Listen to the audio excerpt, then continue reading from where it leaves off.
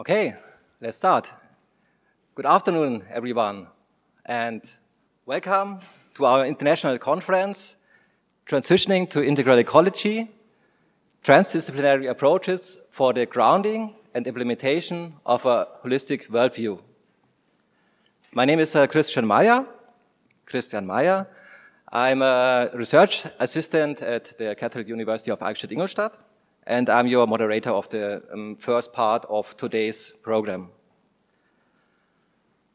It's becoming real, let's say. There have been already so many beautiful moments seeing people again now in person, in reality, and so many coming together now. So we had long correspondences in the last weeks and months, and now everyone comes together with their thoughts and what they want to say for sharing thoughts. And I think that's really particular, and I'm very thankful for this. I thank you all.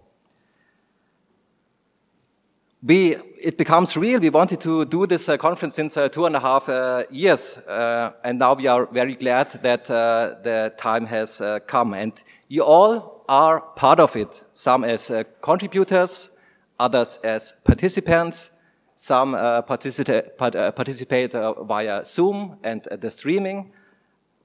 We are thankful for your interest, and we invite you all to participate, to bring in what you think, statements, your perspectives. I may ask Father Mark A. Lewis, the academic vice rector of the hosting institution, the Pontifical Gregorian University, for some greeting words. Dear Professor Lewis, we are delighted about your commitment to this conference, and are looking forward to your greeting words. Thank you.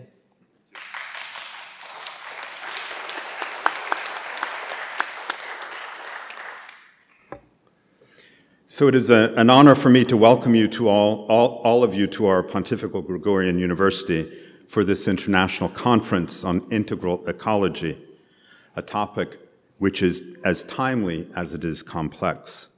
And doing this, I represent our rector, Father Nuno Gonçalves, who is unavoidably detained today, but who will in fact say a few words to you at the conclusion of this conference on Wednesday.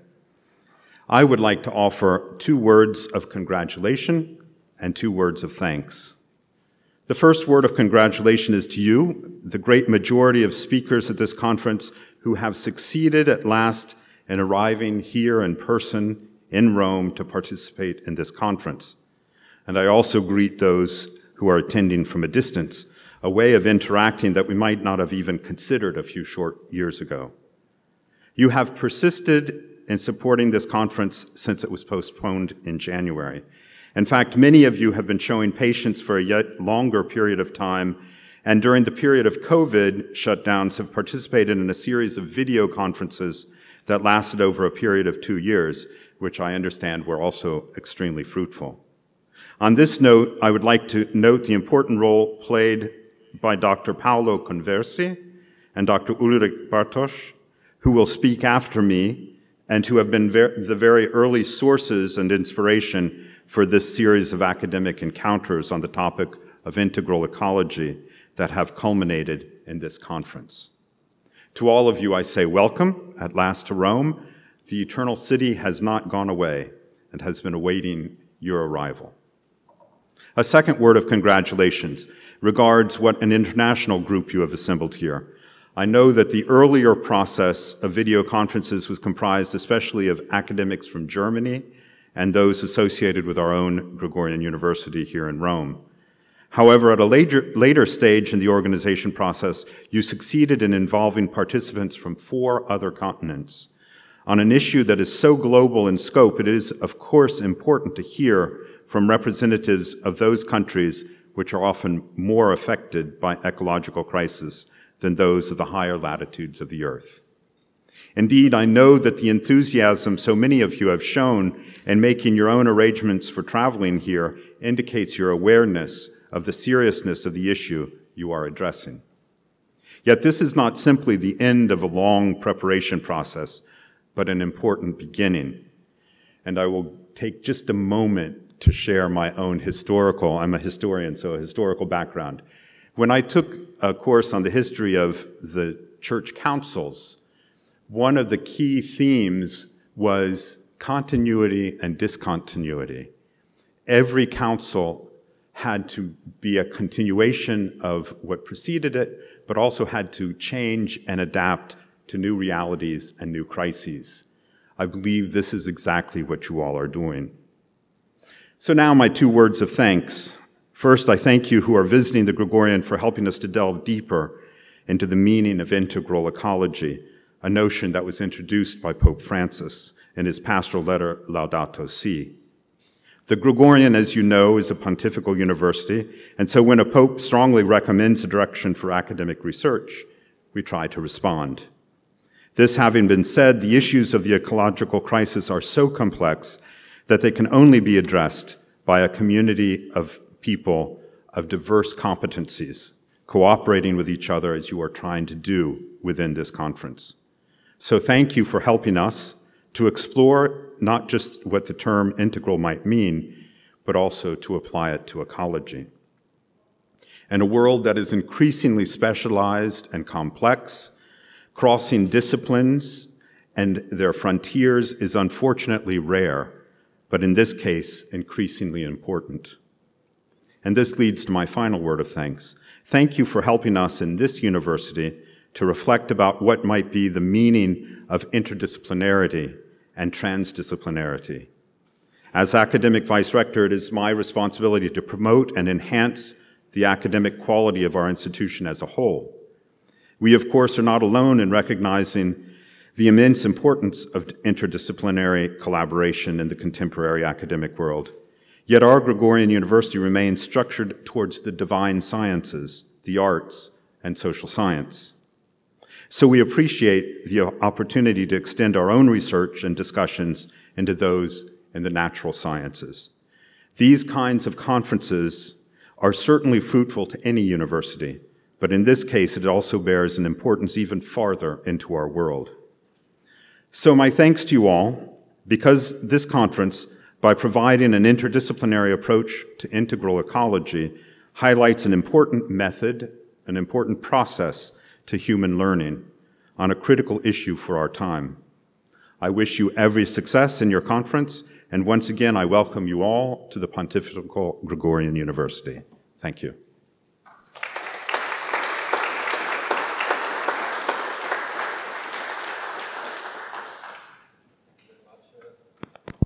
Thank you very much, dear Vice Rector. I directly continue, because time is running, time is short. For the official opening of the conference, we may now welcome the representatives of 2 of the organizing institutions, Professor Paolo Conversi. He's a coordinator of the Laudato Si Observatory of the Gregorian University, and Professor Ulrich Bartosch. He's president of the University of Passau and leader of the Laudato Si project of the KU Eichstätt-Ingolstadt and the Federation of German Scientists.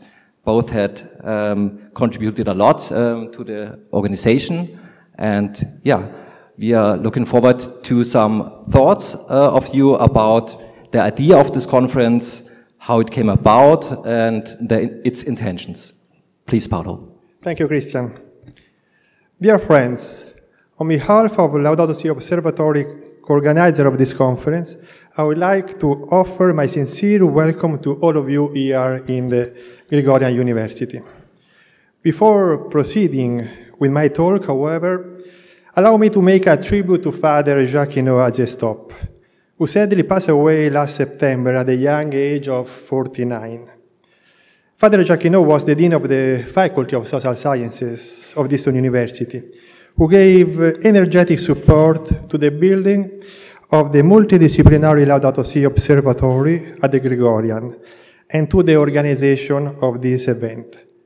Please join me in remembering him.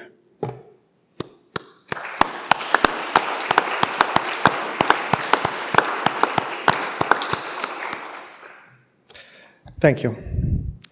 In my brief introduction, I would like to focus on three key elements contained in the title of our conference: transition, integral ecology, and transdisciplinary. I would like to do it by trying to give a first answer to three questions for which the speeches in this conference will certainly offer ample food for thought. So, first question: why do we need to talk about transition? It is clear we are in the middle of a crisis of different facets, but we could call this crisis as a crisis of sustainability.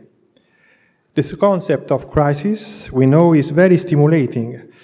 It not always warns of a danger, but also opens up the idea of opportunity. An opportunity that can respond to the hope of Pope Francis that, although the post-industrial period might well be remembered as one of the most irresponsible of history, nonetheless, there is reason to hope that humanity at the dawn of the 21st century will be remembered for having generously shouldered its grave responsibility. And this is our responsibility. But let's come back to the word sustainability. It comes from the ancient Latin word sustinere, which in a figurative sense has a double meaning: to defend, to protect on one hand, to sustain, to feed on the other. This dual meaning recalls us the biblical mandate of tilling and keeping. These are two intimately interrelated actions. We cannot keep without tilling. It undermines future progress and fruitfulness. At the same time, we cannot till without keeping and caring for our common home. This would risk underestimating the impact of our action, especially in the long term. The combination of these two actions, tilling and keeping, requires the adoption of an attitude marked by the care of our common home. Care for oneself, care for the others, near or far in space and time, care for the environment, care for the Creator. It asks for a transition toward a culture of care, from the throwaway culture which is currently widespread in our society and at the root of the sustainability crisis. So, also the word of culture is quite interesting. Now, it derives from the Latin colere, which means to cultivate, to inhabit. It recalls the meaning of intervening in a territory and modifying it, as well as the meaning of cultivation, of knowledge, of education, of awareness, of care. When we try to reflect on how can we make the culture of care prevail over a throwaway culture, we should take into account the inner meaning of this word, culture. Changing trends depend on changing minds. Now it comes to the second question.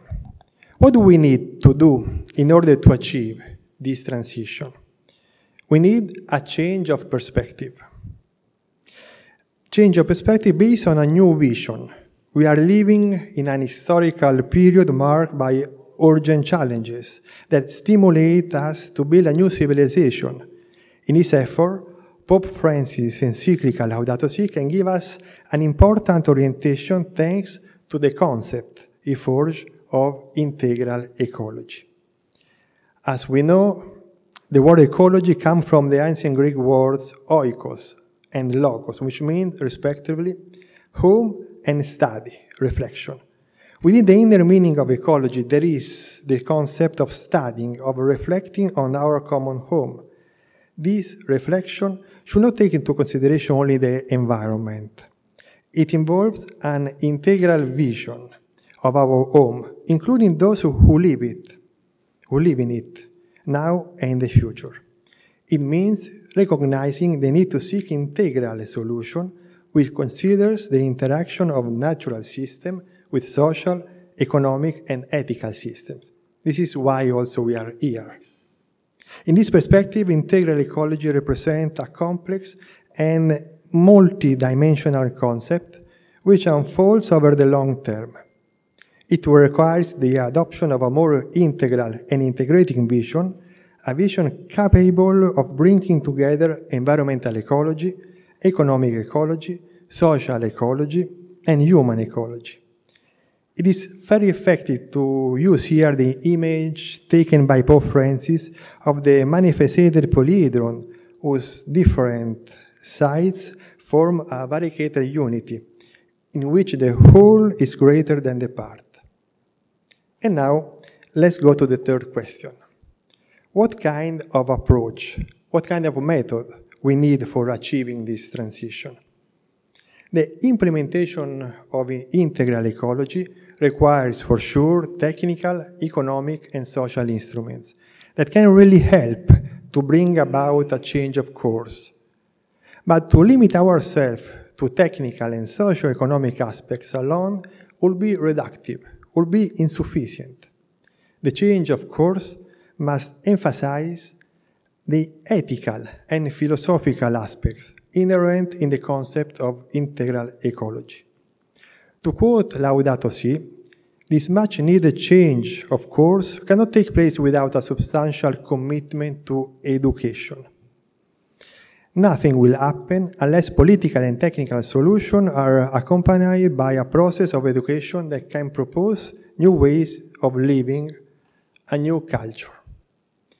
In this perspective, education requires the adoption of transdisciplinary approach, where experts coming from different disciplines and cultures can engage themselves in an open and respectful dialogue. It implies that each discipline understands itself to be contributing to a human process that is larger than that which can be studied or understood by any one discipline. It involves also a certain humility that while preserving excellence in the discipline in which we are specialized, is open to exploring the borders of where competence ceases to be complete and where a cooperation with other disciplines may be necessary. A commitment to transdisciplinarity involves a recognition that only cooperation of this kind will provide a truly sustainable answer to the multifaceted crisis we face, including the crisis of sustainability. This is also the aim of our conference, where we involve a number of experts coming from different academics and institutions all around the world. So I would like to conclude my intervention with the words of Pope Francis. Education, and we are here in the university, many of us come from a university which is the main place for education. Education bears within itself a seed of hope. The hope of peace and justice, the hope of beauty and goodness, the hope of social harmony. The kind of education that we envision here is capable of generating peace, of generating justice, beauty, goodness, and social harmony by promoting really the transition to integral ecology through a transdisciplinary approach. This is the stimulating challenge we have before us, aimed at fostering a kind of change of course that Pope Francis has repeatedly opted for. And this is the real reason why we are all here after a long period of organization. Thank you.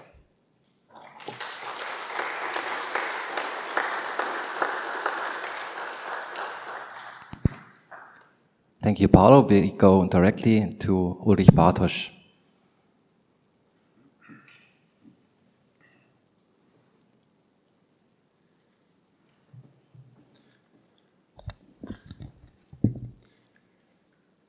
Eminences, Excellencies, Vice Rector Luis, Dr. Conversi, and my fellow colleagues from everywhere. I'm honored and privileged to address you all at the beginning of this ambitious conference. You are creating an expert group with an enormous track record depending academic work on ecology, theology, and philosophy. Even the practical political dimensions of real responsible action in the field of environmental, social, and pastoral work is well represented within our assembly. Either in presence here in the Pontifical Gregorian University or in the virtual dimension of our video conference, so much brainpower and passion are gathered now for common thinking, feeling, and changing. It's an opportunity to achieve great things. While discussing and reasoning with one another in an interested and respectful mode, we could open the floor for the Spirit emerging between us. For some of us, this will be the Holy Spirit. For others, it is the spirit of a moment of success. Some would not wish to feel any spirit at all. But here I say we are responsible for using well and not wasting our time. And besides, years have now gone by since, for example, the report of the Club of Rome, Limits to Growth, was published in 1972, or about 10 years earlier, Rachel Carson opened humanity's ears with her book, The Silent Spring.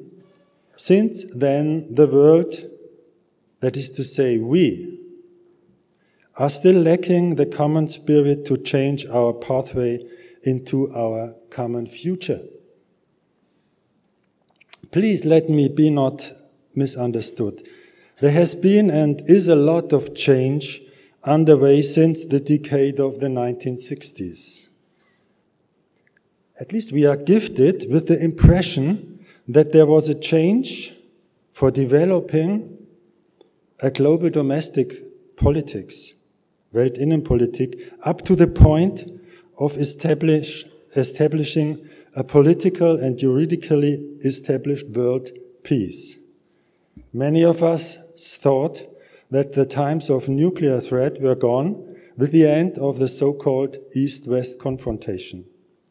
We expected a peace dividend which should be invested in the building of a sustainable economy and lifestyle. When we started to plan for this conference, we lived in that world still. We are all aware of the changes that have occurred in the 3 years since we began planning this conference. And nevertheless, the fundamental challenge of addressing the ecological challenge remains as real now as it did then. Let us hope that our reflections may help to address this in a way that is at once realistic and fruitful. Let me offer my words of gratitude to all those who have been involved in the process we began of exploring the interconnection of the concepts of integral ecology and the new enlightenment proposed by the recent document of the Club of Rome. I am deeply indebted to all the wonderful scholars of Gregorian. They caught the ball nearly 3 years ago and kept it bouncing while the playground was closed, surprisingly, for about 2 years by COVID crisis. The time when we could not meet in person was bridged by many online video conferences. Instead of allowing time to be lost, new avenues were found to create dialogue. Paolo Conversi, René Mikalev, and Gerard Wieland, I am very thankful for your engagement. And this is the applause I need.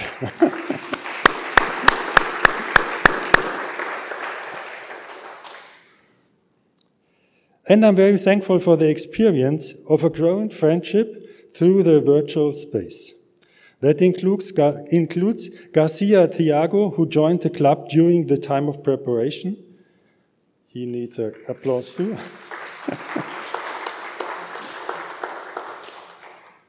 Hopefully, we can build on this heartful connection in the future. Ladies and gentlemen, there is of course one man who invested an enormous amount of time, energy, nerves, and competence in this project. Without his self-forgetting service, the complete project would not take place. Christian Meyer could be called the general manager of this undertaking, and he did his work with admirable endurance and accepted a much too small salary. He is doing his work with real passion. Christian, please take my gratitude and my heartful applause with all of them.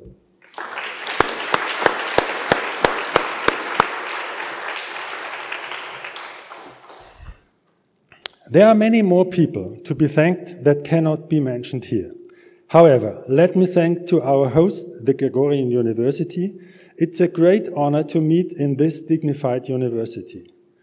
From the Passau point of view, we experience a remarkable connection to you at the Gregorian as we celebrate 400 years of academic lecturing and research in our town just now. Those roots of our modern Passau University were laid by the Jesuits 1622. I want to thank the Catholic University of Eichstätt-Ingolstadt for their support and cooperation. In one perspective, this conference closes the Laudato Si project, which was launched and developed in Eichstätt many years ago, hosted by Christian Meyer and me. Allow me to remember the wonderful support of our precious colleague, Professor Dr. Engelbert Groß, who should be here but passed away 2020. He was a priest who was as much at home on the Smoky Mountains of Manila as in the Child Care Center of Marienstein, Eichstätt. He was bestowed with the Laudato Si Award by the Catholic Bishops' Conference of the Philippines. He's among us during these days, I firmly believe. It has been a great delight to have the Vereinigung Deutscher Wissenschaftler, Federation of German Scientists, throughout this process of academic collaboration. My dear friends, it was a real pleasure to foster this interreligious scientific dialogue with your support over all those last years. Let me thank the colleagues from Passau University. They were ready to take the path of the Laudato Si ball and join this project with open-mindedness and with concentration. Last but not least, I'm thankful to all of the contributors and participants, to all you, here in the Gregorian and over there in the virtual conference hall. For me, it is a precious gift that I am allowed to be part of the game that now follows. I hope you all will enjoy a growing common spirit. My fellow colleagues, I will come to the end of my opening address very quickly. Allow me please to repeat the question I raised earlier. Do we face the same problems as we did about 3 years ago? My preliminary answer is yes and no. The challenge of the combined ecological and social crisis remains. But we experienced the global community of mankind through the COVID pandemic, and we realized that peace on earth is further on an urgent task, facing weapons of mass destruction. That means to me that it was eminently correct to postpone our conference again and again. Even 3 years ago, we had no idea how the COVID crisis would influence the matters we were debating in the near future. But in fact, the influence became a reality and has to be integrated in our efforts. Let's take the chance. The concepts of integral ecology and new enlightenment remain important for this conference. At their core, they are connected by the idea that scientific knowledge and spiritual wisdom are complementary. They should meet with respect and sympathy. Within this face-to-face encounter could be the chance for a necessary new thinking. We are working on this since the 60s, I know. We are still on the way. Let's walk side aside for this precious few days at the Gregorian, and let us hope that the spirit of these days will guide us for yet longer. Thank you for your patience.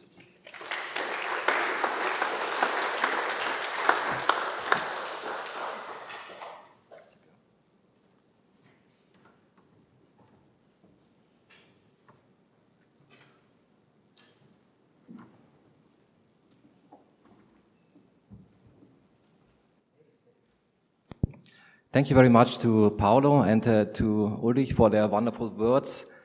Paolo for the backgrounds, and he explained excellently, the idea of the conference, its main elements, and Ulrich for addressing factors and influences, circumstances. Ulrich is really always excellent, tracing the spirit of the time in which we do something, and I think that's very important. So thank you for your wonderful words. I just want to remind you, we have a conference booklet on the website. There you have the program and especially also the CVs of all speakers. We don't have it printed because of sustainability reasons, but you find it on the conference homepage. So there you can see the CVs of all speakers. I think we arrived now, more or less, at the conference. At least I hope so. I myself was always was a little bit stressed too at the beginning, but we are in time. The program is running, so we are on the track. And yeah, I hope you can also get calm now and try to concentrate a little bit on the contents. And be relaxed. It will not be a frontal event. You will soon have time to raise the voice too and to bring your thoughts in. We go into the subject now. The subject, the framing was already explained excellently. It is important that the subject and crisis are highlighted from different perspectives. Therefore, we dedicated every of the 3 days to a specific dimension of integral ecology. Today, we start with the natural scientific dimension. We start with the introductory keynote, and for this, I cannot imagine a better person than Professor Hartmut Grassl. Professor Hartmut Grassl works in climate research since 1966. He was director of the World Inter alia. He was director of the World Climate Research Program at the WMO in Geneva, and he was long-standing chairman of the Federation of German Scientists.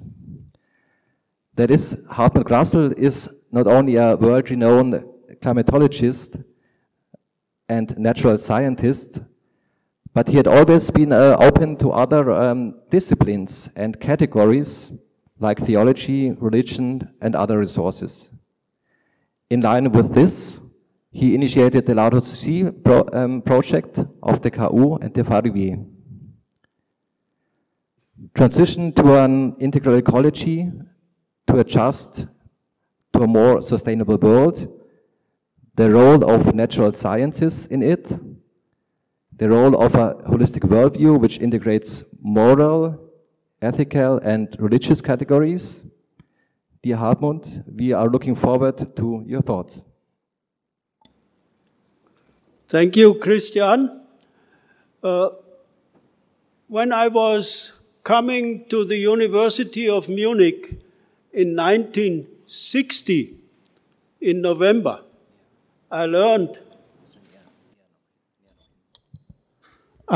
for the first time in my life in November 1960 at the University of Munich that increasing the concentration of carbon dioxide would warm the Earth at the surface, because my teacher at the university, Professor Fritz Möller, he just came back from the United States of America from a sabbatical where he helped the American colleagues to double CO2 content in the atmosphere in a 3D model of the general circulation of the global atmosphere. And the result was, you will not be astonished, it will be warmer by 3 to 5 degrees.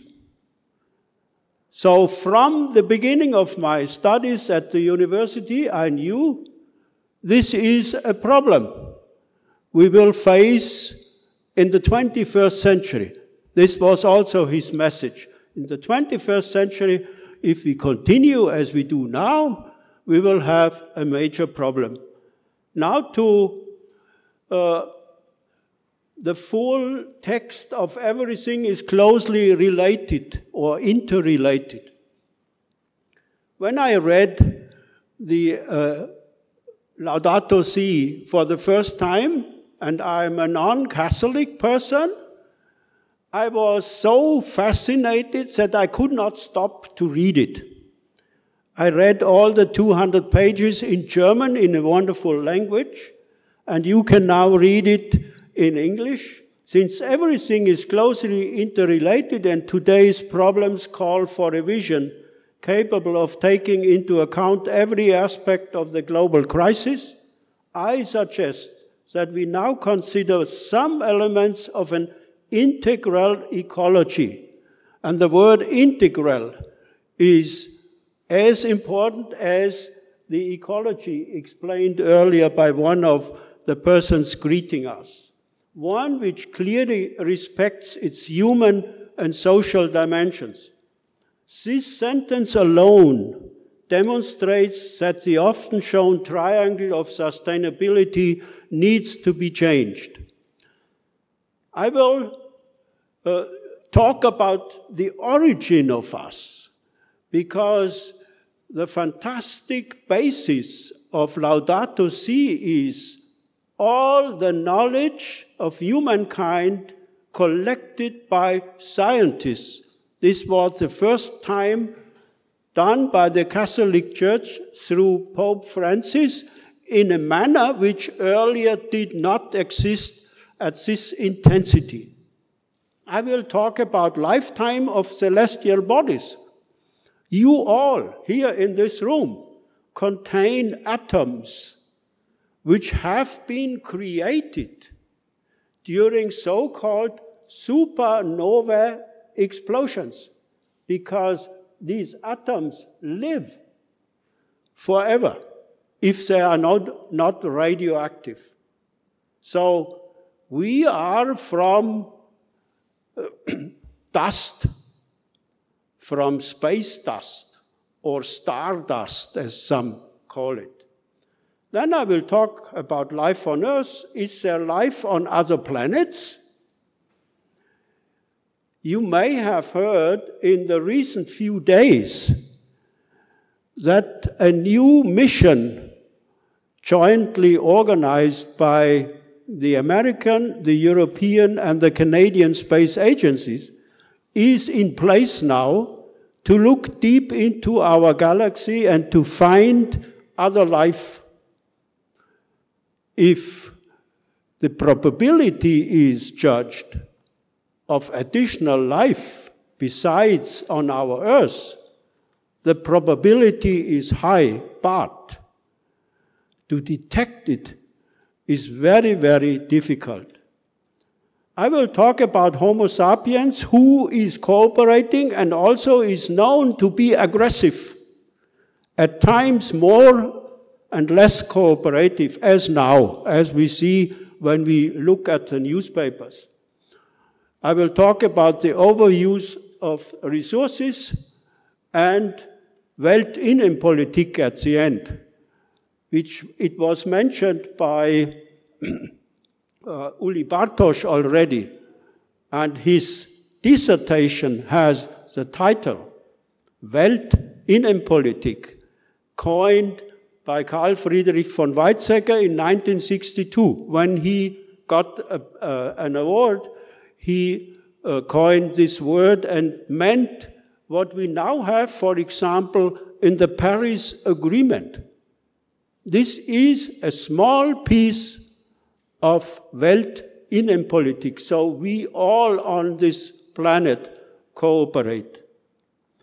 Our origin, the solar system, and thus our planet Earth, our home, is formed from stardust, as I said already.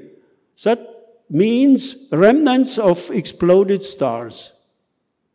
Our own body contains atoms which had been formed during supernova explosions in our galaxy more than about 5 billion years ago. All atoms heavier than the element iron are formed during these explosions of old stars, called supernovae. If these stars are about at least 8 times as heavy as our sun. Now, this is a basis of understanding how we evolved over billions of years. The lifetime of celestial bodies. A standard star like our sun, and the sun is the most ordinary type of star we can imagine. The maximum of occurrence of star sizes is where our sun is. It will exist for about 10 billion years. Roughly half of its lifetime is now over. However, a very big star with 20 times the mass of the sun ends already after about 10 million years in a supernova explosion. Only these explosions create elements heavier than iron, and you all have elements heavier than iron in your body. So you have it from a supernova explosion. Now, to my home village. Please read the text close to my home village, which is Ramsau near Berchtesgaden in the Alps. It is the result of several continent cycles, because every 500 million years, roughly, the continents break into pieces and are collected again. Many recent glaciations have formed this village. And the influence of Homo sapiens at the end came during the last millennium. So this is the result of a 5 billion years history in each of our home villages. Is there life on planets of other stars? Yes, I said already. The probability is very high, but the probability to detect it is very low. And it may be, I will show later, maybe we have already found one star and one planet who could contain water at the surface. Because we all know this would be a prerequisite for life. Thousands of such planets in the habitable zone have been detected recently, close to us in our galaxy, because we cannot see planets when they pass in front of the central star deep in space. We must look around our own area in our galaxy. The existence of water vapor in the atmospheres is a key prerequisite for it. And now I report on the first exoplanet with water vapor in its atmosphere. It was published in 2019 with a space telescope, astronomers have for the first time detected water vapor in the atmosphere of a planet in the so-called habitable zone. So where we expect that water would be available in liquid form. It is exoplanet K218b in a distance of only 124 light years. Up to now, water vapor had been detected only in atmospheres of gas planets close to the central star. If also oxygen and methane, which was not detected, would have been detected, the probability for life would be even greater. And on 25th of December last year, the James Webb Telescope, which I mentioned already, started from French Guiana, the launching site of the European Space Agency, which will be much more capable of finding such planets.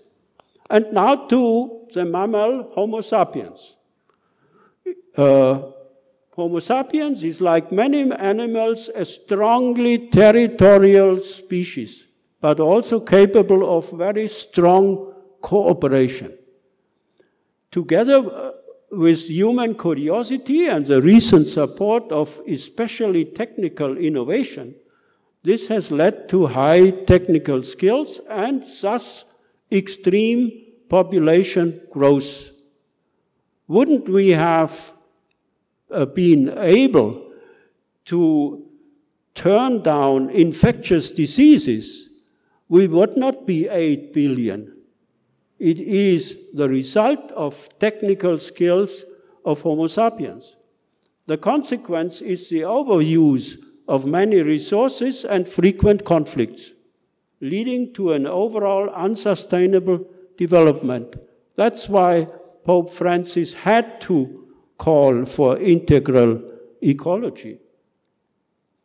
Now to the overuse of resources on our planet. It is from the same year when Laudato Si had been written. Stefan et al. Showed in 2015 that we have two big overuses already. Genetic diversity is threatened beyond the tolerable level strongly. Also the nitrogen cycle on our globe. But not so much climate change. Climate change with 1.2 degrees centigrade warming now, it was slightly below 1 degree in 2015, is not in a situation where we should be endangered to reach so-called tipping points in the climate system. But it is growing fast in comparison to what we normally have found in science. I will now go to the disturbed carbon cycle, which I learned in 2060 that it is disturbed. Look at the arrows in the upper line. You will see 35 to the left in the gray arrow. It means 35 billion tons of carbon dioxide are emitted every year into the atmosphere. This is a mean of the time period from 2010 to 2019. And when you look to the arrows going down, you will see that the biosphere, with 11 billion tons stored additionally in the biosphere every year, is a bit larger than the storage in the ocean, or at present existing biospheric elements like the big forests store more additional anthropogenic carbon than the ocean, because the ocean is not a well-mixed part of our system. When you look to all the spheres in the lower part of the image, you will see that we have nearly no longer any big oil reserves left. There are more gas and coal reserves. The permafrost contains nearly as much carbon as the soils of the non-frozen parts of our globe. Vegetation is a comparably small part of the global carbon cycle, and the biggest one you see to the right-hand side is the storage of carbon in the ocean. So if we add a bit of this into the ocean, we do not disturb too much. This is renewed every year by a group called the Global Carbon Project. This is a group we scientists established in 2001 at a conference in Amsterdam. An example for typical interrelations in a complex system. A farmer producing cereals for humans and domestic animals.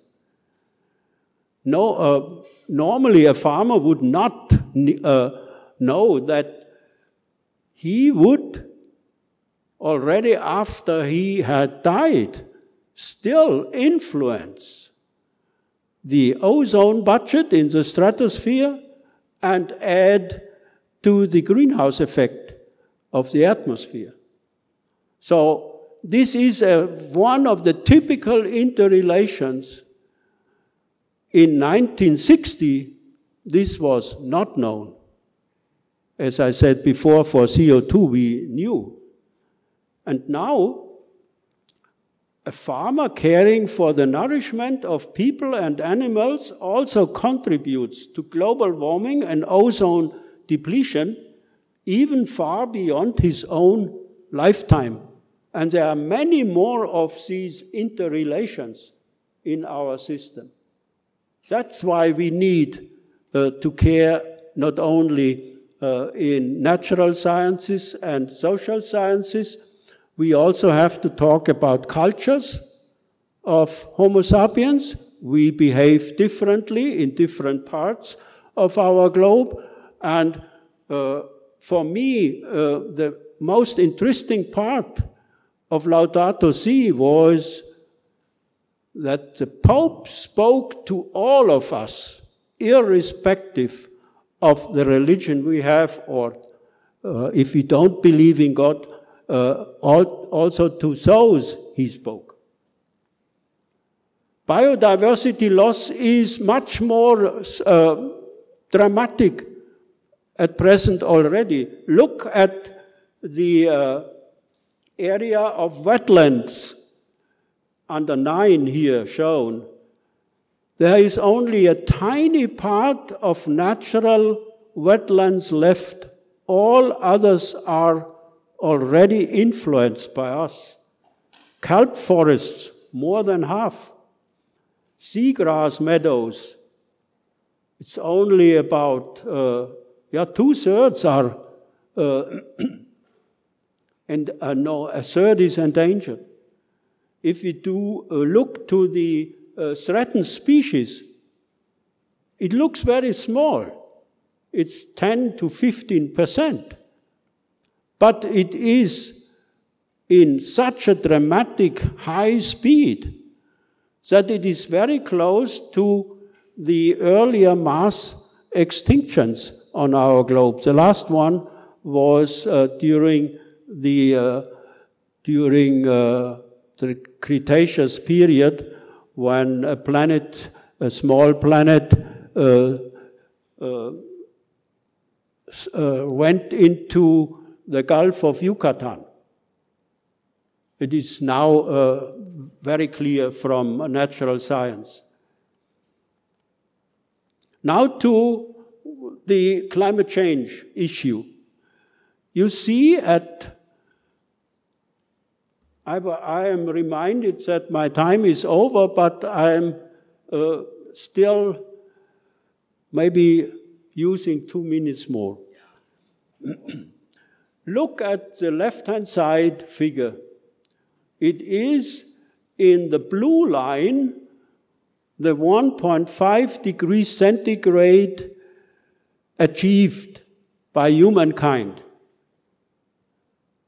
It is in the red line if all would be climate skeptics.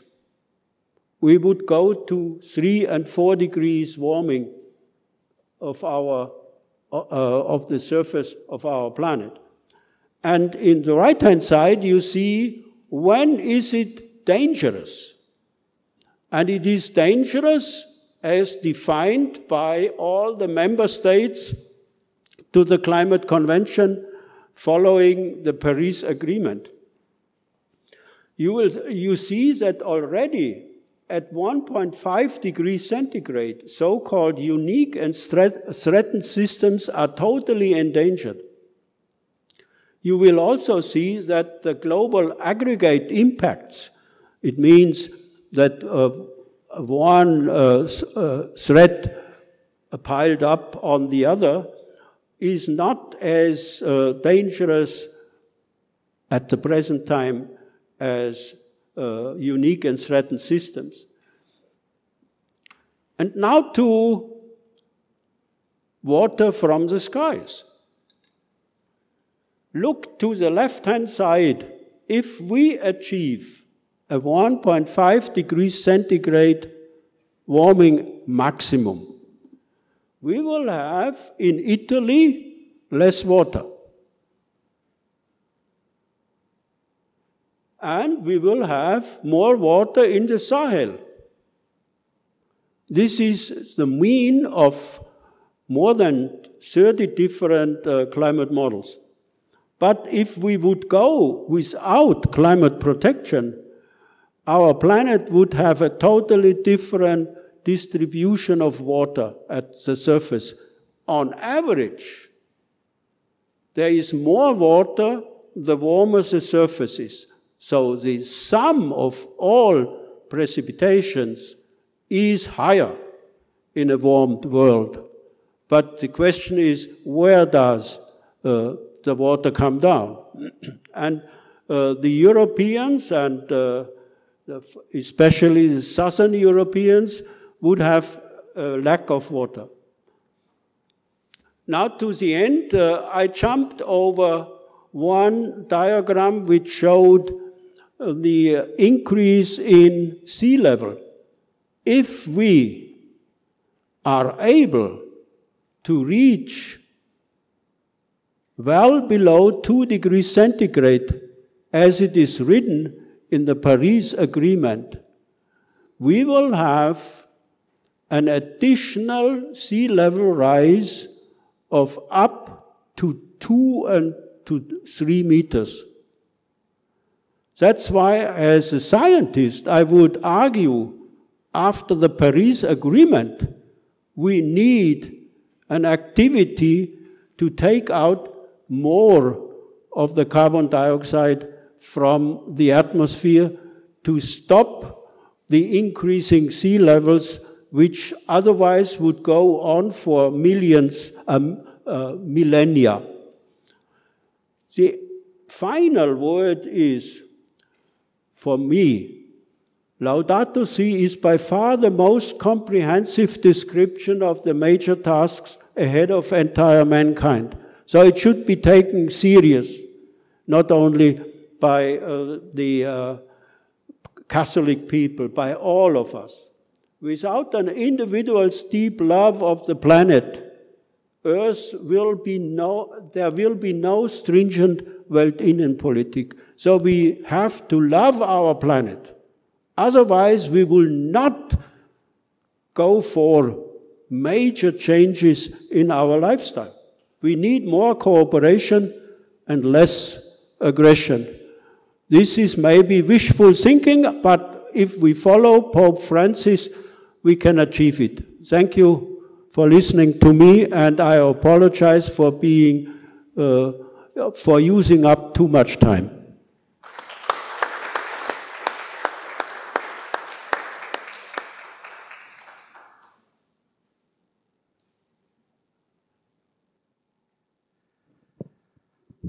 Perfect. Thank you very much, Hartmut Grassl, for these insights from different fields of natural sciences. We go now directly into the first panel. You can revolve questions to Hartmut Grassl in the first debate part after this first panel. We make now a change in moderation.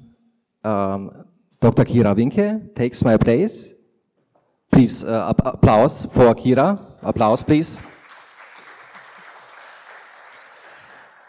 She heads the Center for Climate and Foreign Policy at the German Council on Foreign Relations, DGAP, and she co-chairs the advisory board to the German federal government on civilian crisis prevention and peace building.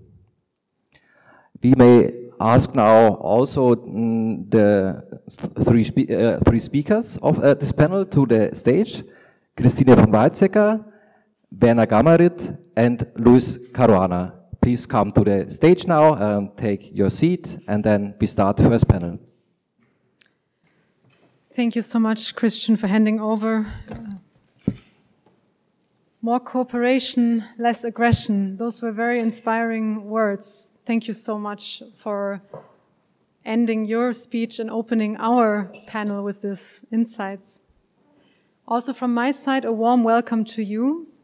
I'm very excited to talk to you today, to enter this exchange on the concepts of integral ecology, on its scientific foundations, on its interdisciplinary nodes.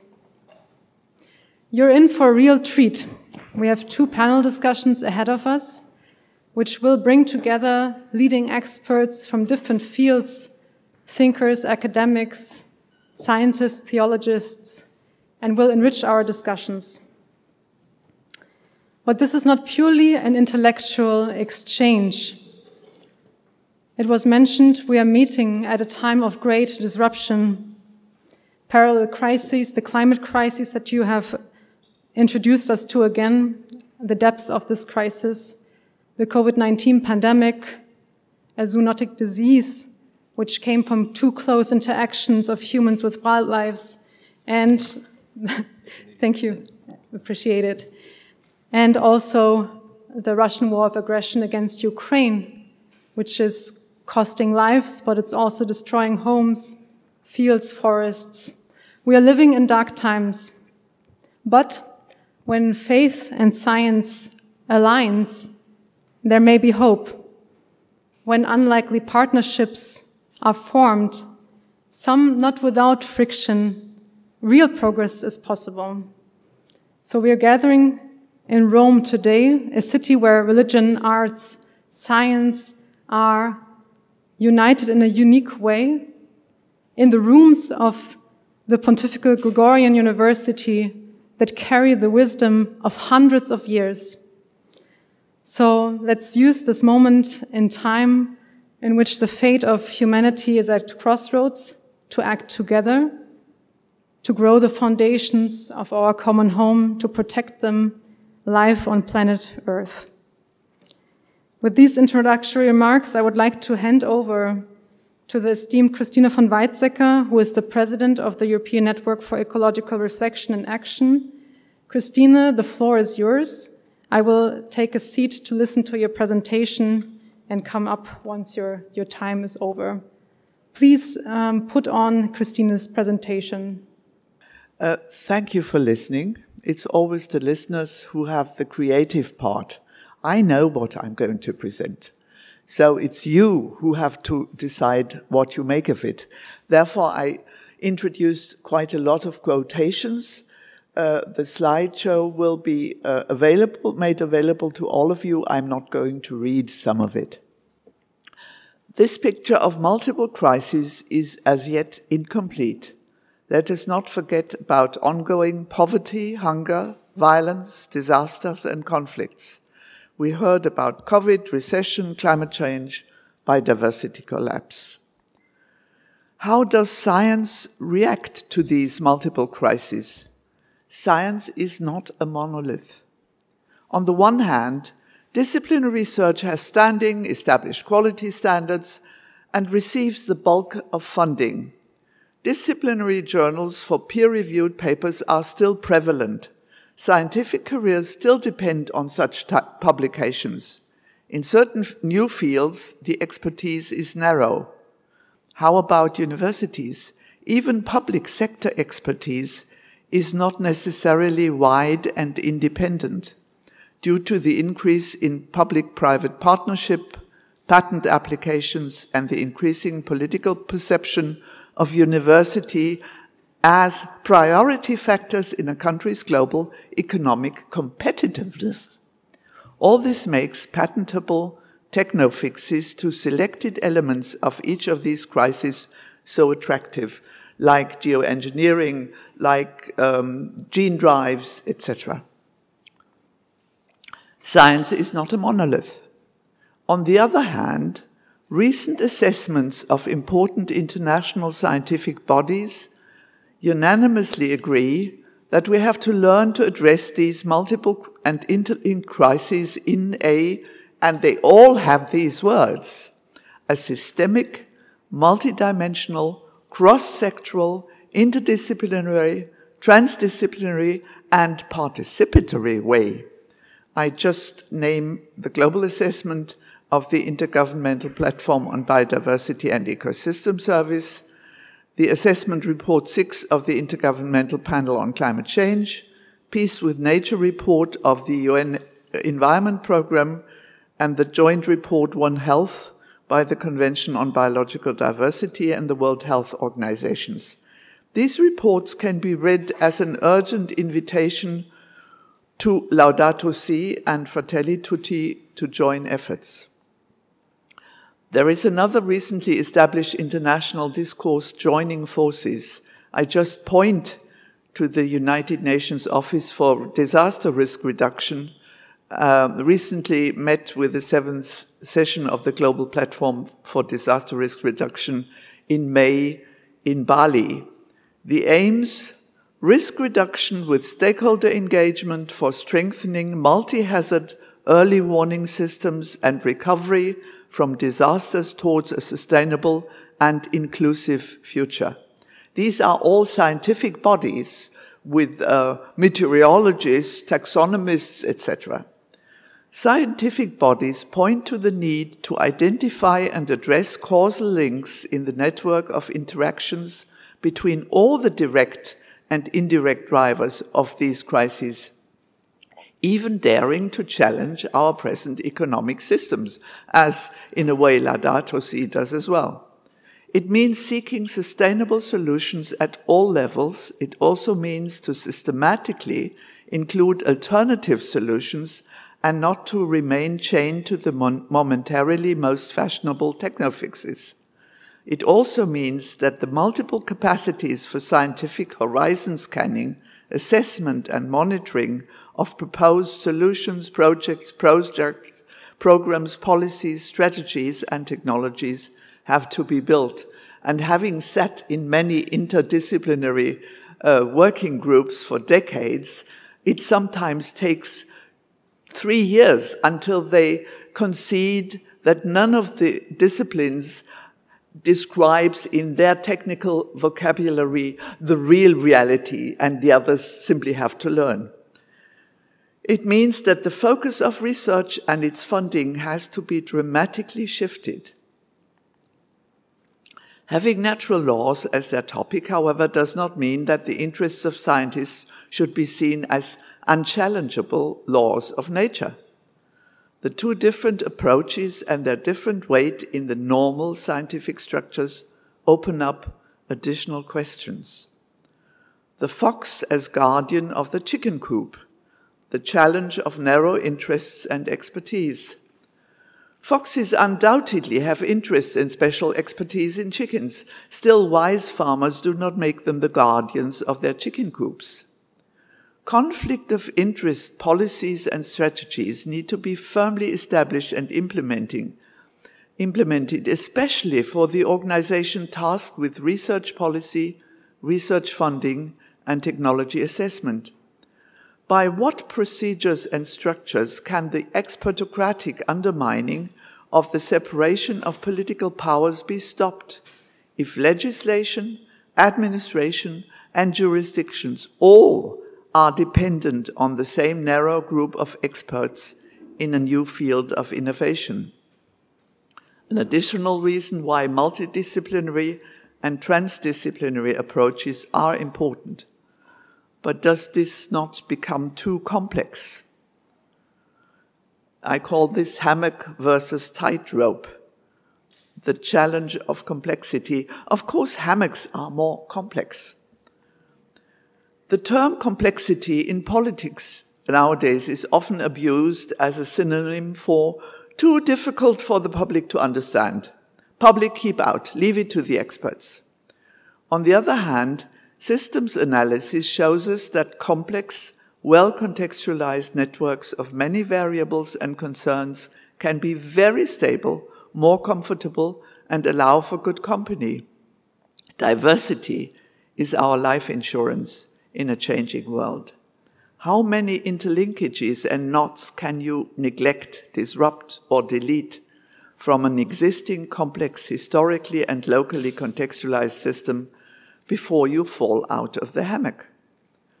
And now a short excursion into history.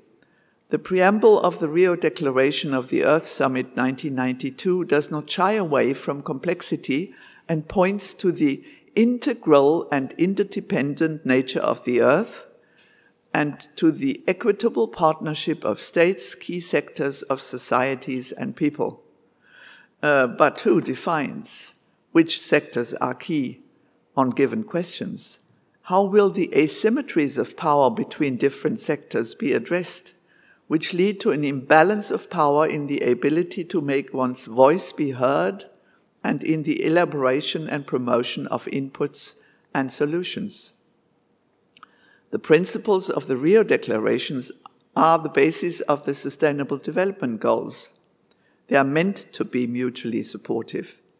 In our context, some of them have particularly close interlinkages and are essential for the choice of scientific pathways, serving the implementation of real sustainable development.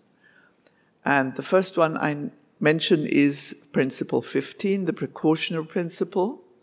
In cases of severe or irreversible damage, the absence of full scientific certainty shall not be taken as a reason to postpone measures to prevent environmental damage. It widens the possibilities of governance in cases of uncertain risks. And if you listen closely to scientists, of course there are uncertainties all over the place. And the US strategy, to call it based on sound science, the whole chain of cause and effect has to be established before the state can do anything. You end up with reluctance in the biodiversity crisis, in the climate crisis. And then Principle 10, environmental democracy, the right of citizens to access to information, participation in decision-making, and access to justice in environmental matters. It has been turned into a legally binding agreement in the UN ECE region named Aarhus Convention. The EU and all its member states are parties, and since 2018 also Latin America and the Caribbean have a similar agreement called the Escazú Agreement, very important to study. And then Principle 16, the polluter pays principle, liability of polluters and redress for victims also at international level. An EU supply chain legislation that would make polluters liable would be an essential step forward. Victims pay the price for damage automatically and always. It takes regulation to make the polluters responsible and liable. Now, will citizens' involvement in processes of the assessment of projects, programs, policy be structurally supported?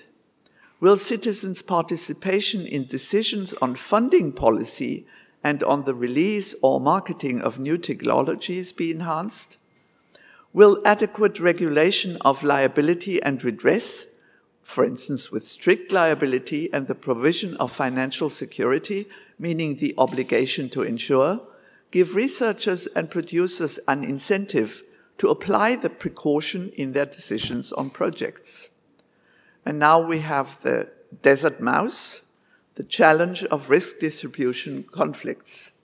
Not all animals are equally afflicted by changes in climate. Not all players consider a 6 on the dice a stroke of luck. This is about risks to whom, but also about economic potential for whom, often unfairly distributed. There are often direct benefits in innovative fields. Researchers profit from increased funding of their projects, and corporations increase their shareholder value with these new promises. So, there are early benefits for some at a time when neither benefits nor risks for all other constituencies and concerns had the chance to be thoroughly investigated. In line with these differences of timing, biotechnology industry organizations at the Biosafety Protocol negotiations coined the terms unquestionable benefits and hypothetical risks. It can be learned from recent Nobel Prize laureates in economics that there is no automatic trickle-down effect of benefits in business as usual economics. The rich can discount the future, that is, accumulate money now to pay for their way out of damage later. The poor cannot discount the future and do not accumulate money. The poor largely depend on non-market mediated direct ecosystem services. This is a very important figure from the TEEP report, which shows like the GDP of the poor, it's the lower line, is largely consisting of ecosystem services, direct, not market mediated. The precautionary principle is a pro-poor strategy and as such is linked to SDG 1, poverty, and SDG 2, hunger, and all the environmental SDGs so far down in the priority list are the prerequisite for achieving SDG 1 and 2. Will risks be expressed in generalized quantities or will they be specified according to different actors? Will the voices of specifically afflicted groups be heard?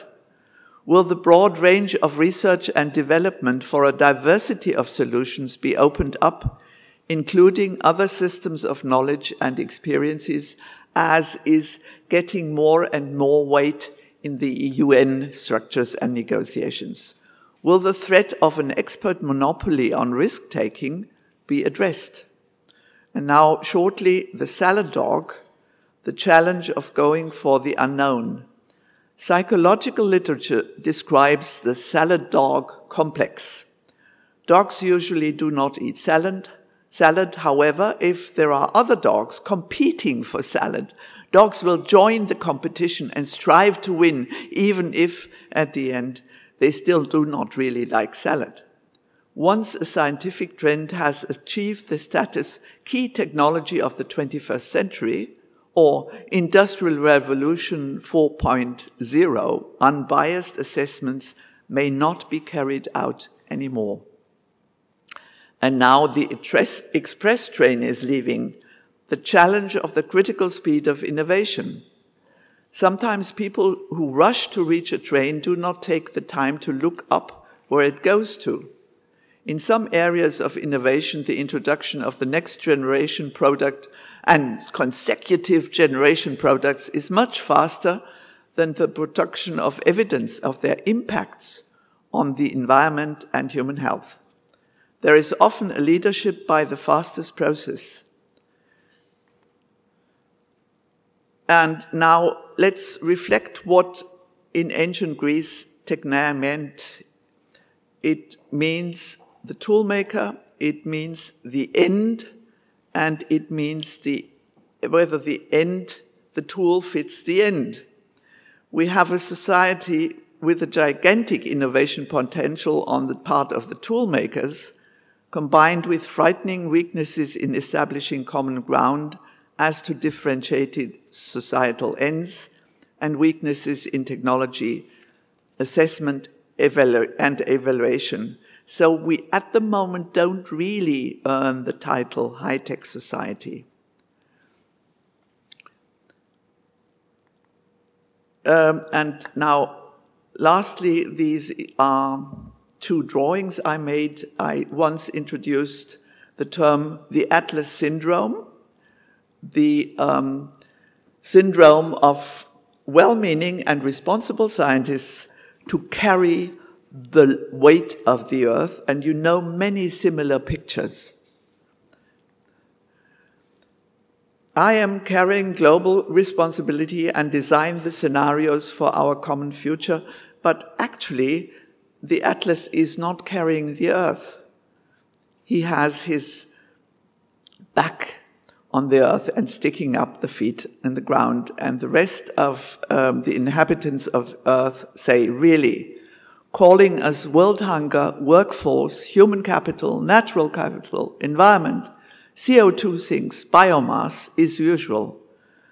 This way of speaking, however, may implicitly already violate our local and historical particularities, distinctiveness, our uniqueness embedded in diversity, our networks of relationships, our intrinsic value, and our dignity. And you know how often these words are being used. Natural science and Laudato Si. It's time to meet. Now is the time for listening attentively and humbly to each other, learn to preserve and mend our hammock, our common home, and strive to live there together thankfully, equitably, and peacefully. Thank you.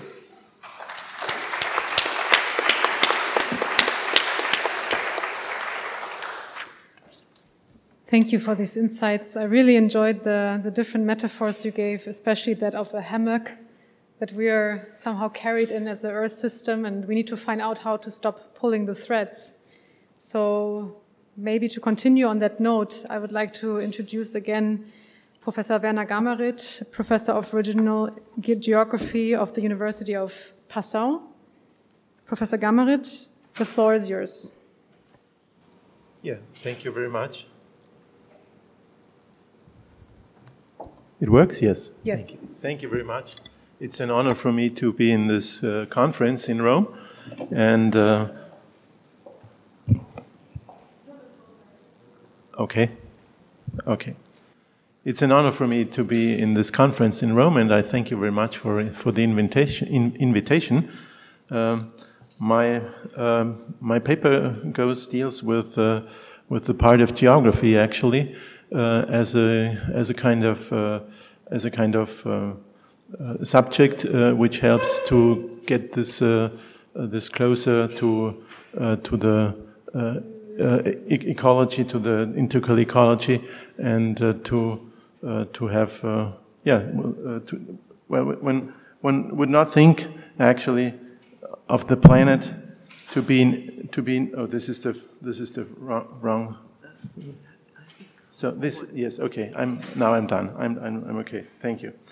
One would not think of the planet to be in imminent danger when looking at the media during the last 2.5 years, except for the heavy rainfalls with severe flood damage in midsummer 2021. There was little coverage of climate change topics in Germany.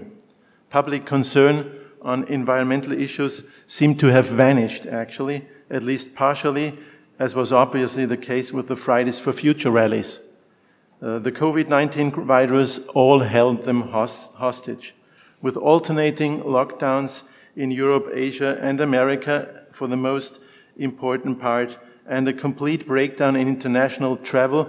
The pandemic had its positive impact on the global carbon footprint, though, at least in 2020. International tourism plummeted by 2/3 or even more. Public attention retreated back to national scales, with global issues becoming slightly outdated and out of reach. COVID-19 was far from gone when another caption showed up on the media. February 24th became a decisive day, as September 11 had become more than 2 decades before. It stands as a marker for a political turning point, Russia's war against Ukraine. And again, like the COVID-19 preoccupation 2 years before, it had tremendous effects on the ecological future of the planet. They were also positive and negative, but drew little attention of the media, particularly when it comes to the negative consequences of the aggression for the global carbon dioxide balance. In terms of logistics and transportation, there was growing political awareness of the fact that due to the Russian occupation of the main Ukrainian Black Sea ports, agrarian products would not be part of the global food chains, which some of the populous advanced developing countries are so heavily dependent upon. That such an expectation runs counter to one of the world's 17 sustainable development goals by exposing millions of people to malnourishment and hunger was read only as a subtext at best. As a positive consequence regarding climate change, many countries, though by far not all, turned away from Russia as a supplier of fossil fuels. Ukrainian blood sticked on Russian oil. But despite such struggles to catch up with CO2-free energy sources, climate change is well underway. The main question right now is not whether the world will reach the provision of the 2015 Paris Climate Protection Agreement, limiting the temperature increase to 1.5 degrees centigrade above pre-industrial levels, which supposedly will not be the case. The main issue will instead revolve around the question of how many degrees the average world temperature will rise until the year 2100. The further you look into the future, the more speculative these long-term forecasts get. In the worst-case scenario of the IPCC, global warming by the year 2100 could reach up to plus 6.4 degrees centigrade. In the wake of climate change, there is considerable concern about the loss of biodiversity.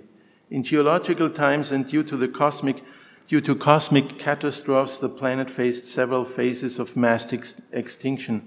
For example, the dinosaurs went extinct supposedly by the ramifications of the Cretaceous event caused by the impact of a massive comet or asteroid some 66 million years ago, as Professor Grassl has already mentioned. Today's process of mass eradication is perhaps much slower, but it is the first time in Earth history that human agency is the single cause for it. Day by day, between around 100 and 200 different species fall prey to extinction. Around 1 million animal and plant species worldwide are prone to get eradicated by climate change, by the extension of human settlements, or the monotony of new agricultural lands like the soy plantations in areas that were formerly parts of the tropical rainforest in Latin America, or the palm oil plantations widely planted on former areas of tropical abundance in Southeast Asia. The permanent loss of species, first of all, means a threat to or the complete loss of their intrinsic value, respectively, independent from the inherent value or the instrumental user value they are endowed with. This solely ethic judgment of biodiversity has to be respected by humankind, but at the same time can easily be disregarded by others who do not have ethic principles ingrained in their behavioral systems.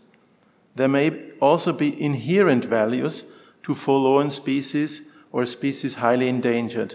They may be credited with this kind of values because of human culture or identity, history or memories. Inherent values may be awarded to nature on a symbolic level both by society as a whole and by individuals. Finally, biodiversity is negotiated on an economic base and expressed as an instrumental value. Abundance of species guarantees ecosystem services and provides the resilience in case of the system's breakdown. A prospective optional value can be attributed to extinct species because of their relevance for pharmaceutics and genetic engineering, with their potentiality as a reservoir for medicinal active ingredients. The majority of worldwide crop plants originate in the tropics and subtropics with their high levels of biodiversity. We can expect that with the shrinking, the genetic pool will also diminish, but which can be troublesome in case of diseases or pest infestation. The fact that global food production rests on only 2 or 3 dozen of species out of tens of thousands of edible plants enhances the risk of crop failures, in addition to climate hazards or drought or flooding. As I already mentioned, we will perhaps not fulfill the Paris Agreement of limiting global warming to 1.5 degrees centigrade. Commitment to emission reduction, according to the Declaration of Paris in 2019, showed a revealing world geography. Out of 184 sovereign states, only most of the European nations had declared sufficient climate pledges of reducing at least 40% of greenhouse gas emissions as of the 1919 level. All the other states, including giant resources consumers like China or the United States, had expressed lower self-commitment in response to the Paris obligation, or, like Russia, Turkey, or the Iran, no self-commitment at all. This geographical pattern raises some ethical questions about the European foundations of an ambitious environmental plan that turns out to be far from worldwide unanimity. Although the United States, after Trump returned into the climate protection agreement in the first days of the Biden administration, one has to ask whether the attempts for greenhouse gas reductions reflect a joint global project. By the way, Europe can easily argue for a self-limitation in terms of climate-damaging emissions. Hers was the project of early industrialization with rapid exploitation of resources and fossil fuel. The developing countries, on the contrary, hold the European ambitions as an obvious instrument to keep them in a still subservient position. They argue that in order to reach the level of development of the industrialized world, they need to invest in conventional energy source. This example highlights the different approaches towards climate protection measures, which are still very much shaped by the individual countries and their motivations and aims. When it comes to CO2 avoidance, we have to reinterpret the word globalization, which in the sense of unlimited globalized capitalism became a buzzword from the early 1990s onward. Those were the years driven by absolute economic optimism about the future after the East-West conflict had ended up with the demise of the Soviet Union and the beginning westernization of the former Eastern Bloc countries. As was revealed to us blatantly, at least since February 24th and probably as early as September 11th, there was no end of history in Fukuyama's sense starting in 1990. Globalization, in the Western sense of the word, stood for a new empowerment of the financial markets, for capitalism unlashed by deregulation, and for a neoliberal regime dedicated to shareholder values and constant growth of markets, with a blind spot on the necessities of the developing world, minorities and indigenous people and the poor. Globalization meant that the smaller countries were bereft of their governance capabilities in favor of the finance markets. Revenues could easily be harbored in fiscal paradises, mostly offshore on dubious islands, and in a tax-saving or even evading manner. Like the projects of colonialism and imperialism 2 centuries before, it was a practice that most obviously got associated with European or Western standards of ruthless appropriation. When the West came under some kind of siege, 9/11 was the crucial point here, and the feeling of economic supremacy was hollowed out. China's ascent to global player number 1 in economic terms was the turning point there. The call for environmental awareness was not heard all over even though the call was assisted by Young Friday for Future activists unsuspicious from any form of global capitalism. The transformation into a more humanistic way of negotiating economic interests has yet to begin. Starting already in the late 1970s, perhaps in the wake of the first call sign of the Club of Rome, empirical studies of political and human ecology have shown solutions to the imminent crisis of mankind. Geography, too, can tackle some of the challenges we're about to face.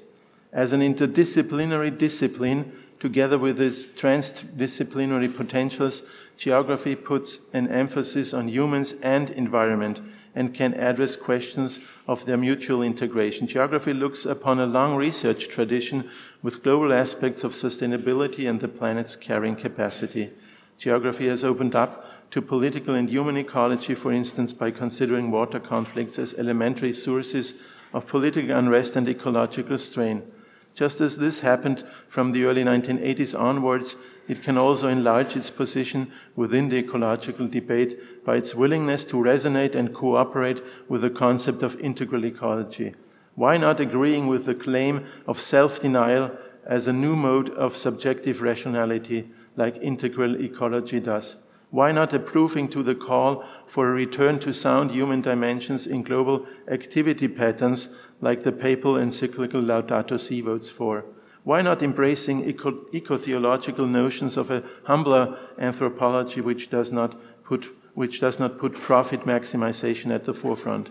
Geography is well endowed and ready for a metaphysical spaceship Earth approach, thus incorporating integral ecology.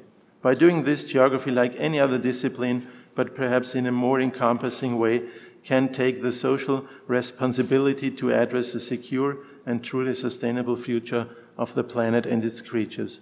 Thank you very much.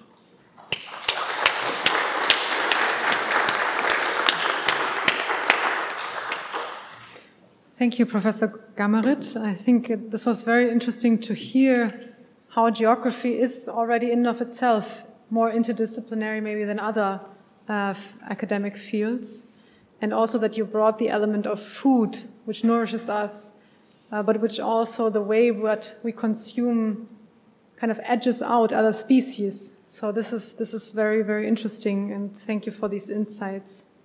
I would like to now turn to Professor Luis Caruana.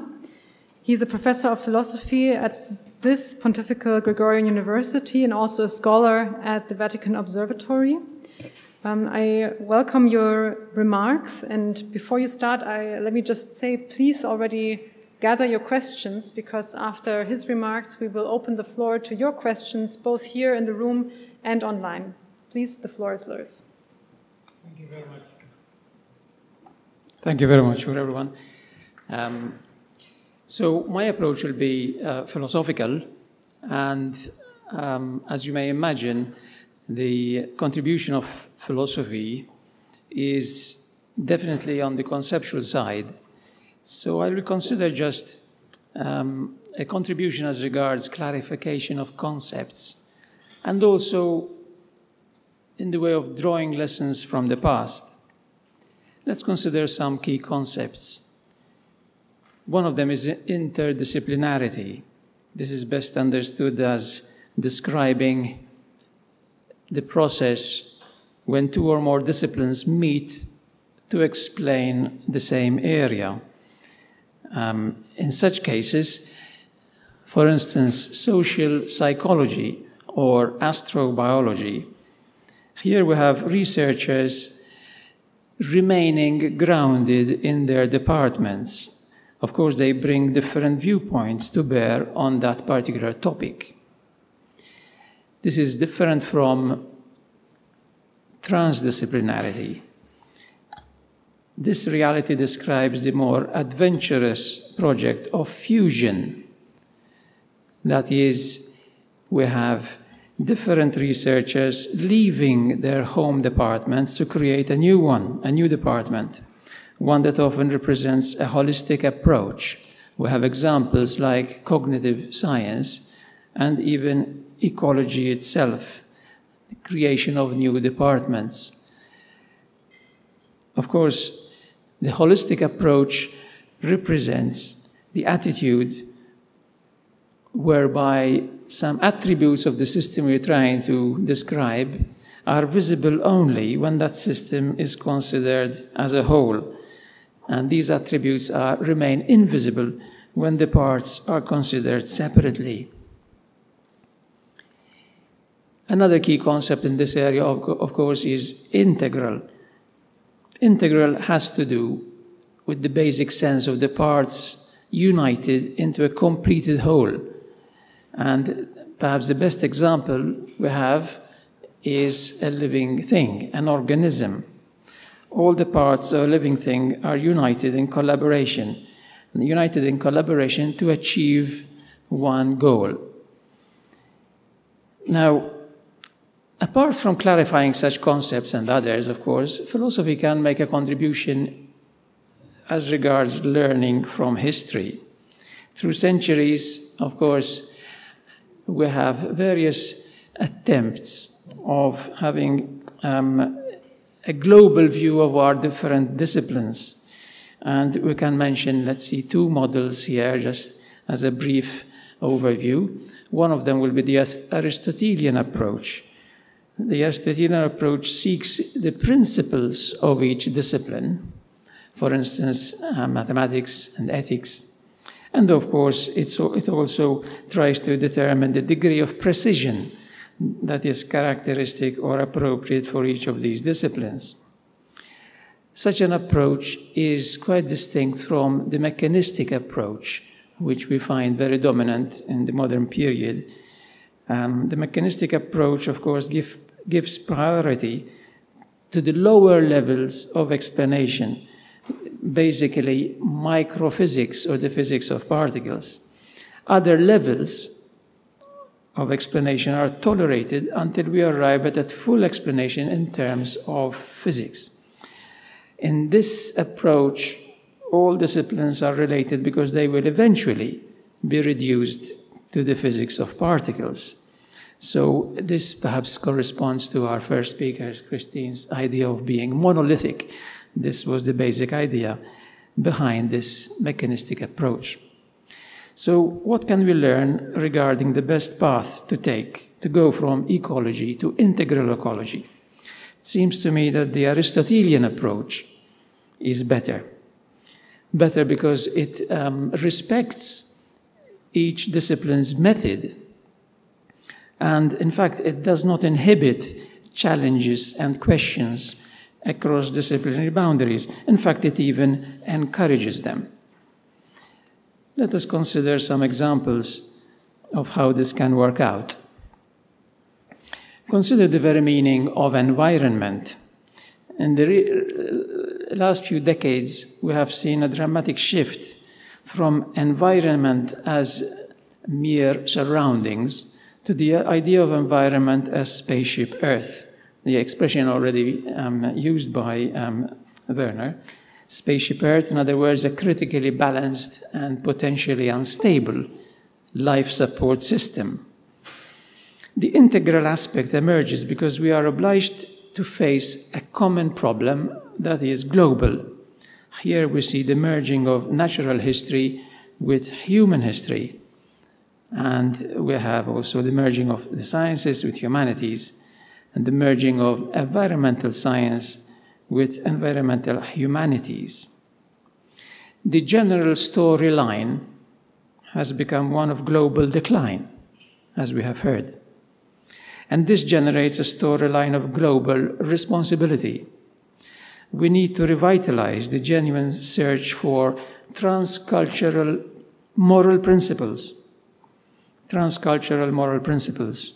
and to enable global governance. And these are very challenging concepts, but we need to actually start taking them seriously. In fact, we have also an interesting novelty in the recent decades, which has also been mentioned, the ecosystem services approach. This approach highlights the benefits to humans provided by healthy ecosystems. So we divide the whole area of ecology into systems, and we try to list the various benefits. For instance, forest ecosystems, aquatic ecosystems, and so on. Now, of course, I mentioned earlier the integral approach encourages challenges and questions across disciplines. For each area of integral ecology, there will be multiple viewpoints, bringing new challenges and criticism. For instance, the idea of ecosystem services, isn't it a bit too anthropocentric? The very notion of services deals with benefits to humans, and it tends to quantify this to be able to predict and compare. But in this way, deeper moral and religious issues may remain sidelined or ignored.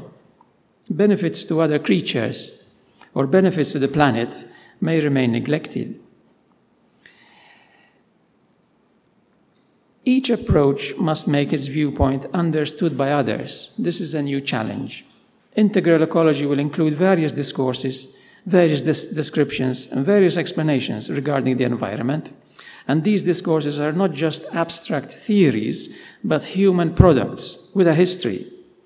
Overcoming the idea of monopoly, these discourses should all sit around the same table, each having its voice heard and each listening to what the others have to say.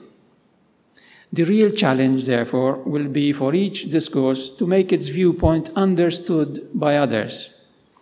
To achieve this, all technical language needs to be reworked and made accessible. This last point I mentioned earlier was the word integral, and it implies acting as one, collaborating to achieve one goal. And this effort is important to counterbalance academic fragmentation and retrieve the reality of a human family as it ponders on its future, on its fulfillment. The more the entire human family and the entire biosphere works together as one living thing, the better. What holds ecology together, what makes it integral, is ultimately the question, what is our ultimate goal? Thank you very much for your attention.